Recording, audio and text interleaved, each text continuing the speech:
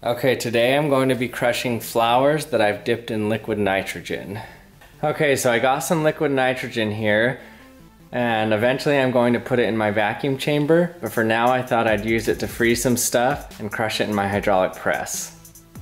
So if you don't know already, liquid nitrogen boils at around -196 Celsius. So since it boils at that temperature, that means the liquid continually stays at -196 Celsius. It doesn't warm up, it just boils. So it's used to store things at cryogenic temperatures because it stays at that constant temperature. So it's usually stored in containers like this dewar here. So for liquid nitrogen, you never have a lid on it that closes all the way. See how this is just sitting on top here? That's because it's a gas at room temperature, so it would get to really high pressures and explode your canister. So liquid nitrogen is so cold you can actually condense the air inside of a balloon.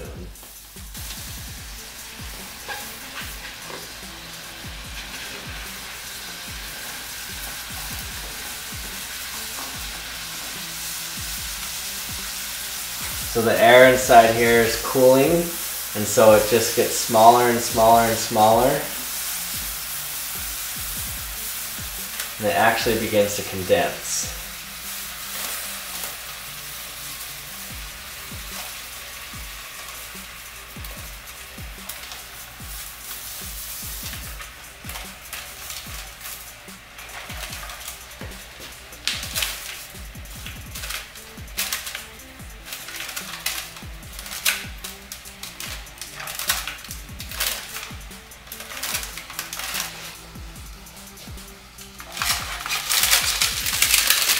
Watch it puff back up.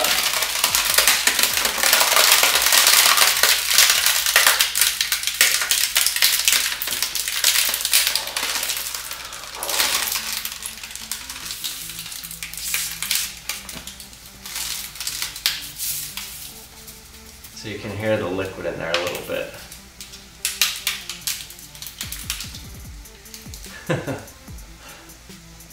Awesome. Okay, so I've got this filled with liquid nitrogen.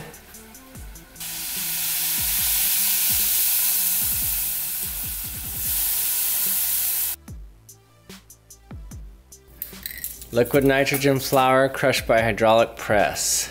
3, 2, 1.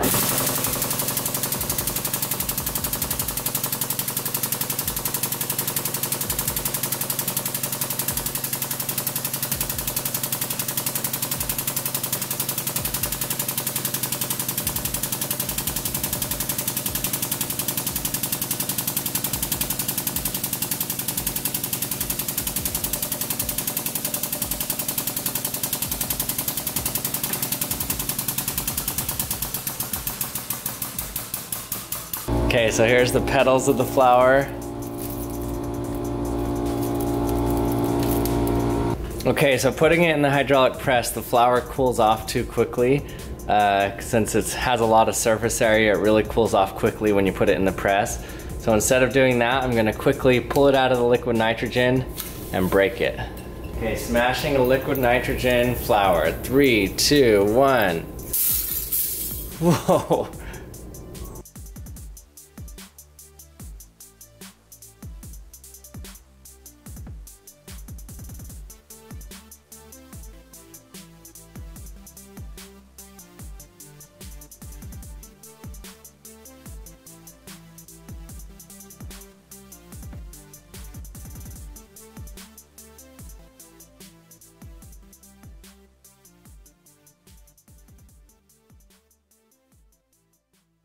Hey, thanks for watching again. I hope you enjoyed it. Stay tuned for my next video. I'll be putting that liquid nitrogen into my vacuum chamber.